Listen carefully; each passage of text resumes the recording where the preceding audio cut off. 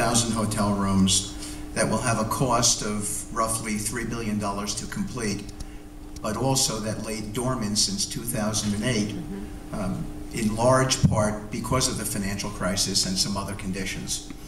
It's the only project I know in a major city in the United States that has laid dormant for the last 10 or 11 years. Why? All the reasons that you have cited. Poor US GDP growth prior to your administration coming in, pessimism among lenders and equity partners, and a prior administration that certainly, in my view, contributed by talking down Las Vegas. President Trump has changed all of that with the tax reform package and the overall fiscal stimulus that this package represents.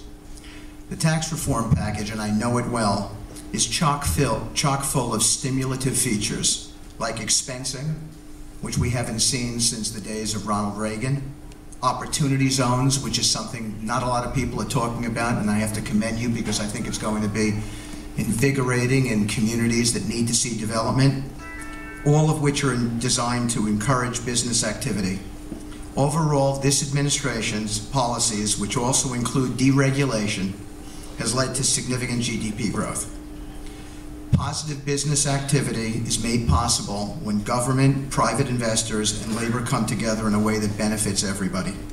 Here, on this project, the Fontainebleau, which we will start construction activity in July of 2019, we will create approximately 11,000 jobs in Nevada.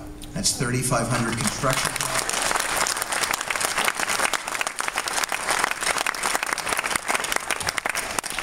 And 7,000 permanent jobs.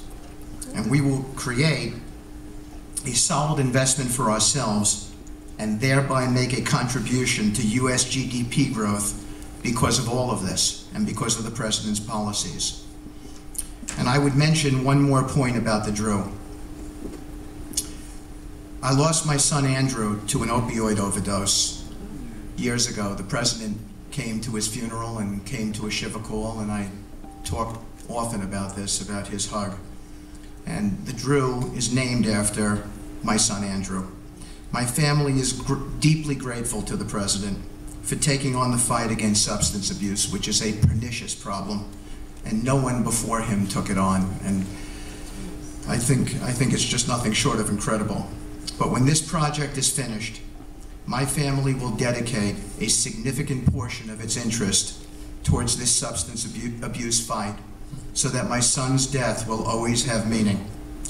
In my view, it is President Trump who has created the conditions for all of these things to happen.